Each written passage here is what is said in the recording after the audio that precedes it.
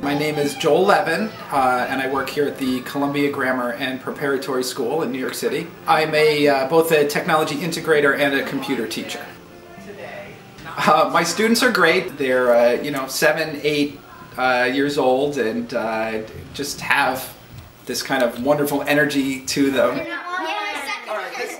Every single kid is a gamer. There's really not too much else in these kids' lives that's such a baseline. It's a common experience that every single kid can relate to and I can tap into and get something out of from them.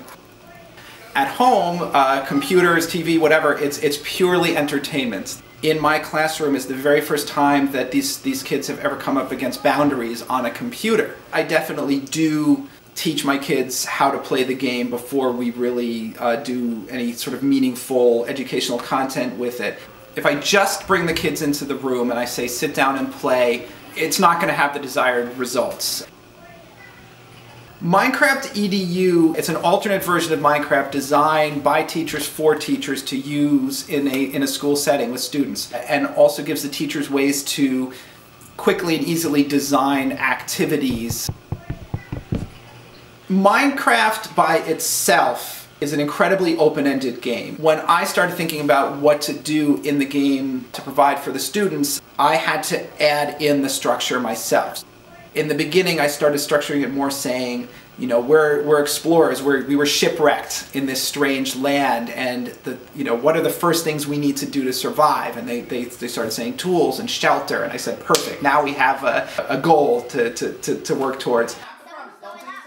Especially a game that kind of takes place in a completely immersive environment like Minecraft can illustrate a particular student's learning styles. You can see the self-directed learners are off and running. They're trying different combinations of things. They need to try everything themselves, whereas a kid that needs more hand-holding and scaffolding will often go only very slowly, one step at a time. They need the reassurance, they need the confirmation from me that they're on the right path. Remember when I said that I made it so you could destroy any block in the game? Yeah. I'm actually really impressed that I haven't seen anybody destroy any of the fences or the buildings or the beds. I really like that you're treating this world respectfully. There's some lines drawn between genders, but there's a lot of overlap as well. Usually if it's a boy that likes adventure games and fighting monsters, they'll figure out more and more effective ways to engage in combat in the game. Girls tend to more often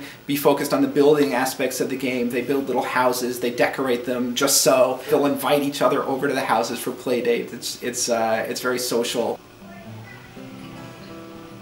Teaching with games in the classroom has always been fun and always just feels like the right thing and the most productive things that I do with my time. It's been professionally and personally rewarding for me, as well as a benefit to my students. At least I hope.